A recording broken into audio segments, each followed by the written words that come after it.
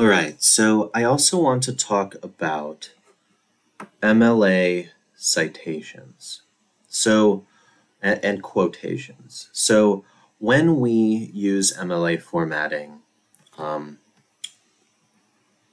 as we've used MLA formatting so far in class, we've been using it to structure what our essay looks like. So MLA formatting, you have this centered title, you have this page number with your last name up in the right corner, and then you have on the first page the front matter, all that information telling us who you are, the author, and the context and the date.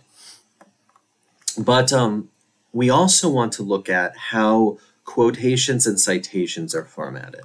So let's scroll a little bit to find our first citation and quotation. So notice here we have a quotation in this sentence. So we have this sentence: one of these improvements was the development of canals and steamboats, which allowed farmers to sell what has been previously saleable. Unsaleable, sorry. Sell what has previously been unsaleable. So that's a quotation. So because they don't want to plagiarize where they got that from, they're putting it in quotes, right? So anything you get from your external source has got to be in quotes, or else it's going to show up as plagiarized. Now, so that's how you incorporate a quote into a sentence. If we scroll further, we see that the sentence continues on the next page, and resulted in a substantial increase in a farmer's ability to produce income. So that's another quote. And it appears that these quotes were actually taken from the same place, the same source. That source is here at the end of the sentence in parentheses, Danhoff 5. So when we give a quotation, it's not enough to just give the quotation. We also have to tell, where did this quotation come from? In this case, the quotation came from Danhoff. That's the author's name of this citation, and it came from the 5th page. So when you are citing a source, we want at the end, or when you're quoting a source, we want at the end an in-text citation. So this is the in-text citation, parentheses with the author's name and the page number. That's whatever the source is that he got that from.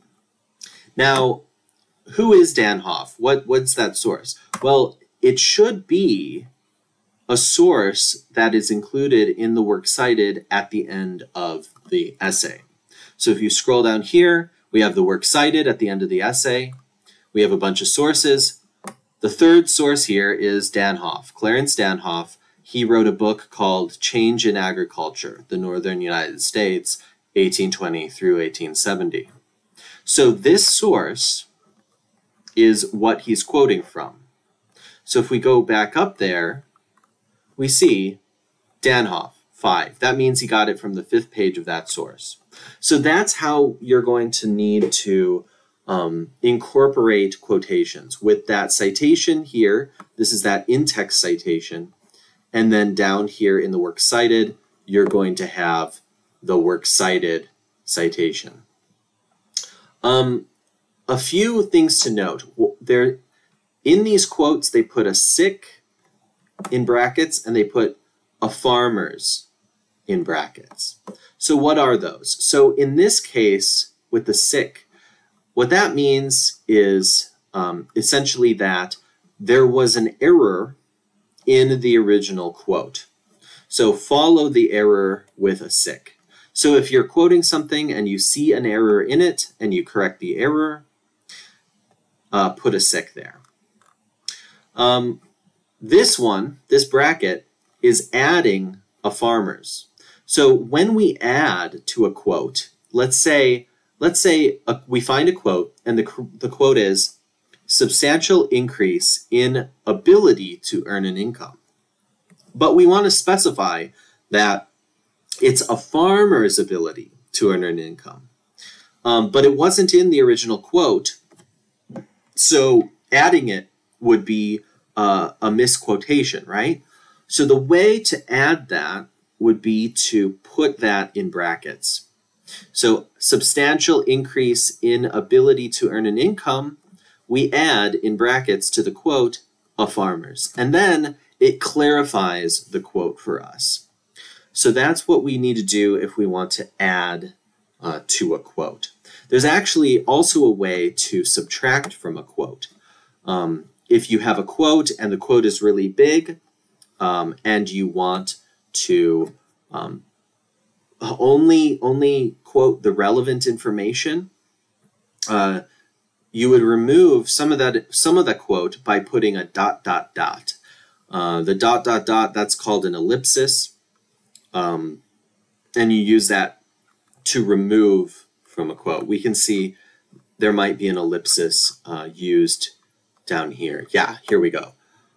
Quote, encourage experimentation, hear reports, observe results, and exchange critical comments. So this ...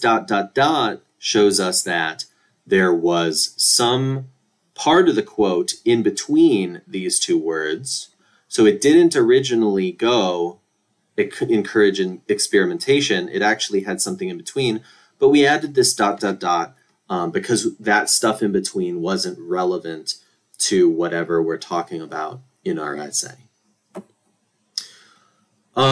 Another thing that's very important to note is that whenever we give a quote, we never want to give a naked quote. What do I mean by a naked quote? Well, any quote has to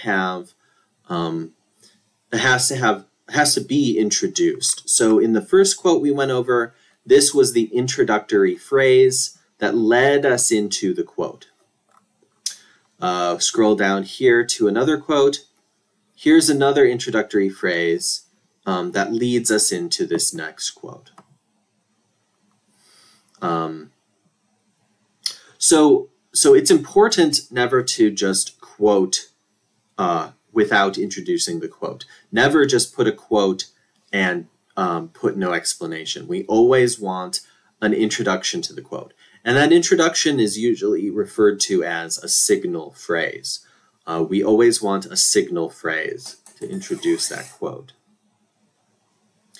Another thing worth noting here is that here is an in-text citation, Hurt 127. So they are citing from Hurt, page 127. But if you notice, in the sentence, there is no quote. The sentence is, before 1820, the rural community accounted for 80% of consumption of farmers' goods. There's no quote there. What we have here is a paraphrase, which is to say that the information from this source, Hurt, the source that they're citing, is not being quoted, but it's being paraphrased, which means it's being summarized here. So we can assume that this sentence something like this sentence, the information from this sentence, can be found in Hurt on page 127. So we can paraphrase things like that. So it seems like this author found this information about 1820, and specifically this 80%. So that's an example of a paraphrase. It's also important, and this is an aside. This is an aside regarding some of the rough drafts that I've seen. I want to make sure you guys always use transitions. Whenever you're changing the topic, whenever you are introducing a new idea, whenever you're introducing a new paragraph, or introducing an example or something like that, we want to make sure that we are transitioning from one idea to the other appropriately. We don't want to just jump from idea to idea. So here's an example of a transition. One of the biggest changes. So we're starting off by referring to what the rest of the paragraph is going to be about, and the changes refers back to what we had previously been talking about. So here's another one. In this sentence, we're talking about improvements. And here we say one of these improvements. So we move smoothly from one idea to the next. We're talking about improvements. Next paragraph, where we know that the next paragraph we're going to be talking about one of those improvements. So transitions can really help the flow, essentially. So I want to encourage using transitions as much as possible. And I also want to emphasize the use of signal phrases. So I also want to show you guys in-text citations are covered by this website. So the Purdue OWL, which I think I've showed you before, gives examples of in-text citations. It also has an automatic MLA source citer, which you guys could use. You type in your URL, whatever URL you want to cite, and cite it. Just be careful if you use this. Try to make sure that it didn't make any errors, so just double check the work. But here's some examples of some citations that, some in-text citations. So these are all things that we can do. Wordsworth stated that romantic poetry was marked by a spontaneous overflow of powerful feelings, cited on page 263. Notice that we don't put Wordsworth because we know that Wordsworth is where it's being cited from. But here's another one. Romantic poetry is characterized by a spontaneous overflow of powerful feelings. And then we put Wordsworth 263. We put Wordsworth because we don't know where this quote is coming from, so we need to specify where it's coming from Wordsworth. And then this one's a paraphrase. We're not quoting, but we want to make sure that the reader knows that this is information gotten from a source. So we say Wordsworth extensively explored the role of emotion in the creative process, and then we give the page number where we're citing that. So we're paraphrasing that from Wordsworth, right? We're paraphrasing it from Wordsworth.